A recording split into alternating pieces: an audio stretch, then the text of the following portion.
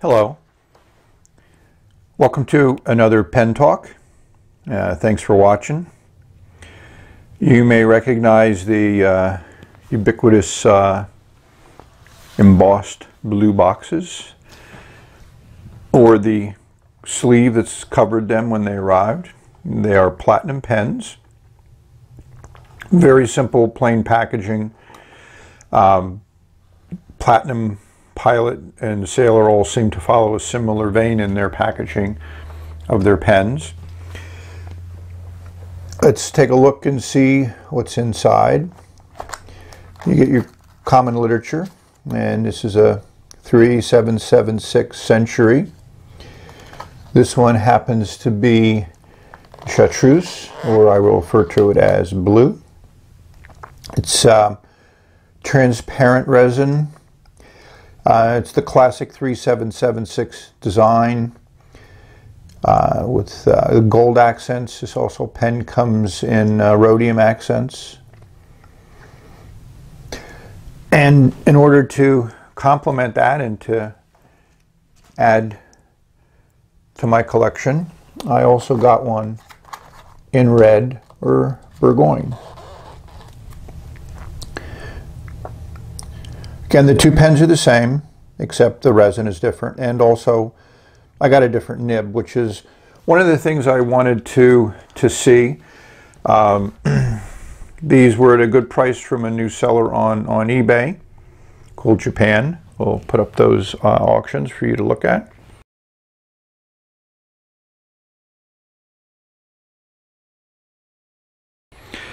Also, this pen is now available for a relatively good price on Amazon, and we'll look at what that is. So those that are looking for a Japanese pen might consider these. I think they're extremely well made. I think they're a good value for the price. Take a look at these together. Between the two of them, I think each color has its advantages. The red one being a little bit more translucent. As you can see, the nib is easily seen there. It's a slip and seal mechanism, which is reported to keep the nib from drying out for long periods of time. I haven't had these pens long enough to determine how well that works, but I'm certain it will. Yeah, their Japanese are pretty reputable in their claims, and very proud of some of the good features that they've brought into the fountain pen that they produce to sell. Hopefully this view is interesting in comparing these two. I don't think anybody's really looked at the two colors together, so you get an opportunity if you're interested in this, what color might be more suitable for you. Let's look at the blue one first. It's just a screw-off cap, and that's how the slip and seal works. There's nothing in the cap, but when you tighten that last turn, you can feel the bottom of the section seal against that plastic insert. And unlike some of the less expensive transparent platinum pens, this one has a clear cap liner in it. So we'll unscrew it.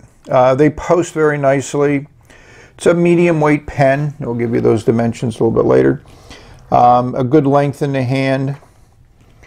You could, it's a little bit short for unposted. I don't have large hands. They're kind of medium size, and this one feels a little short in the hand. So one would, I would probably cap this for writing. If we take a look at the nib, it's a beautiful nib. It's a good size nib. It's also, I got it in extra fine, which is, I wanted to experiment and see how an extra fine platinum nib wrote.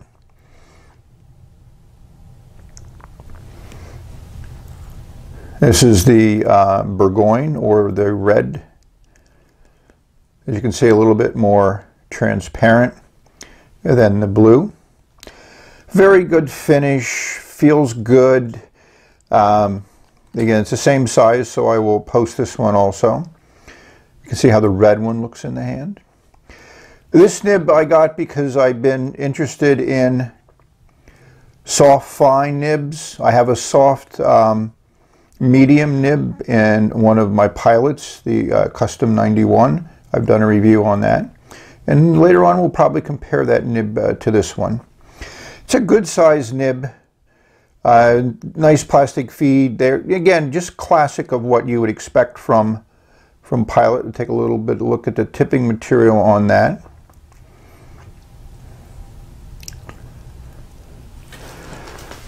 One of the things to maybe look at is, let's see how a light kind of works behind the pen. Yeah, I'm not overly impressed.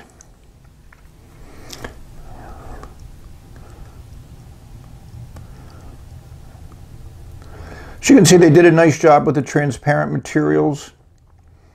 Take a look and see how that cap is put together, how the clip is put in place.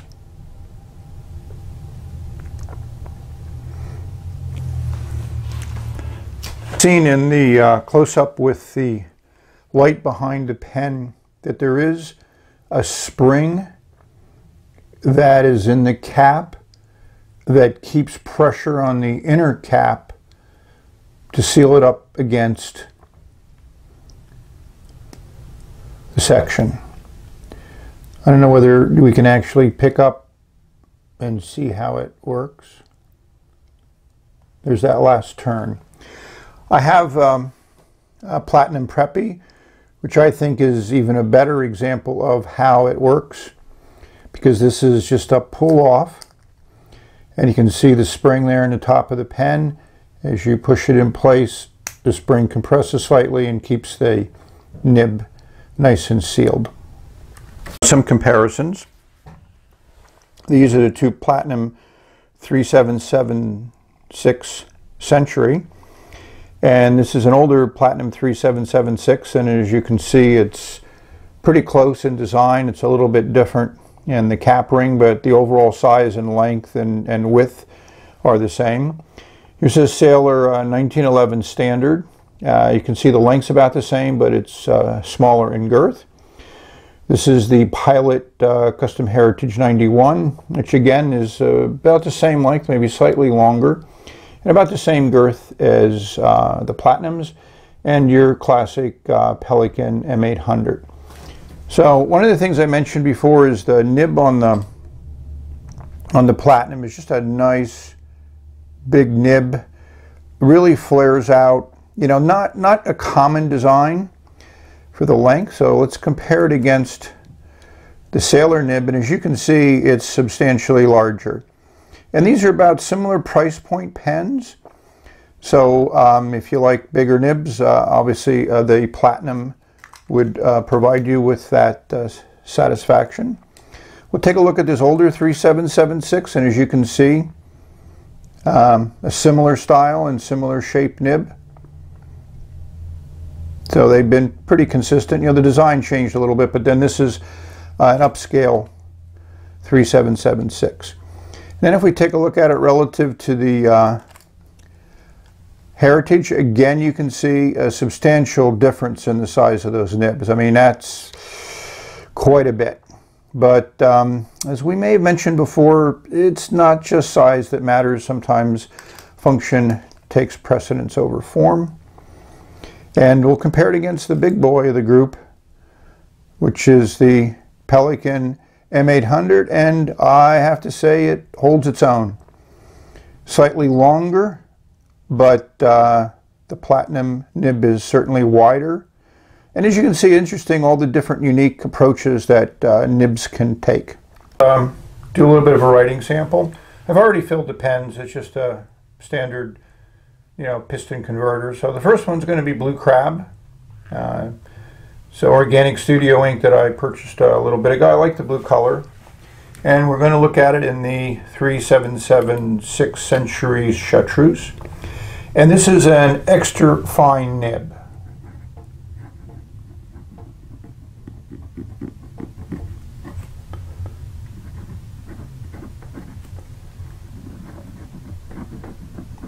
You may hear that you hear it on the paper, and you do get a lot of feedback.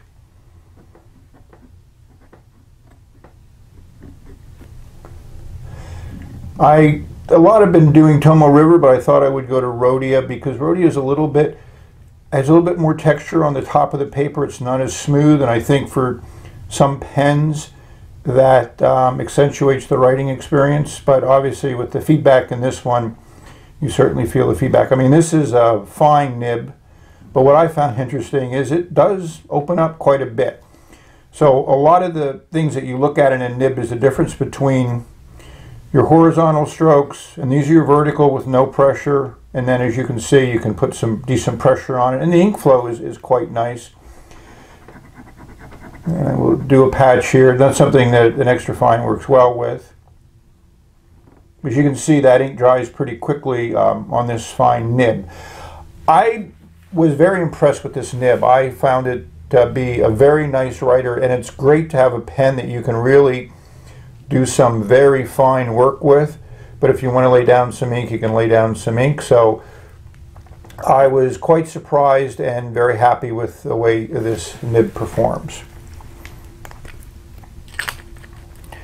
I inked up the Bourgogne, which is the soft fine nib, and I inked that up with an Iroshuku Momiji. I may be butchering that name, but you get the idea. This is kind of on a red ink with a little bit of pink in it. So let's take a look at this. This ink is not quite as a darker color, but it certainly has the same amount of saturation as all Iroshuku ink seem to have. And this is a 14 karat soft fine. And as you can see, you can get a little bit of variation on it, but I'm disappointed because actually the extra fine gives you more variation than the soft fine does. Now, it's not bad, but it also doesn't feel any softer than the extra fine, which is one of the reasons why I wanted to try it. You know, it still is great for doing very fine work. You know, you can really control this pen very easily and very nicely. So from that viewpoint, it's very pleasant, and it, you know, lays down about the same amount of ink. You know, the feeds in both pens are the same, and it dries pretty well. So just as a comparison, we're going to do the Pilot 91 Custom Heritage, which has a soft medium nib. I did a full review on this pen. I called it the perfect pen. But right away, the first thing you notice is this nib is much, much smoother than either of the platinum nibs. So this is a soft medium 14 karat. So that immediately, the writing experience is substantially different.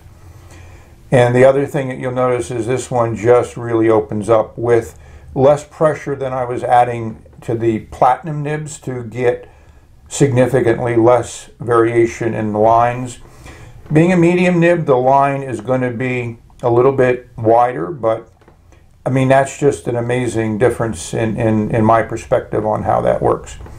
So I'm pleased with the platinum pens.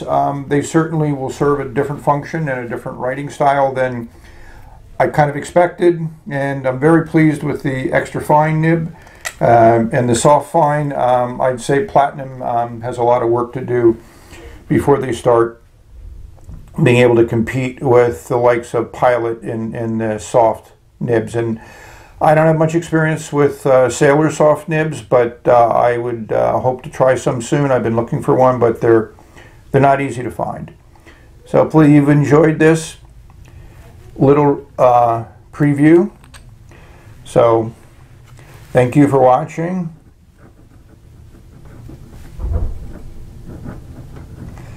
And may all your writing experiences be pleasurable, and may you have many.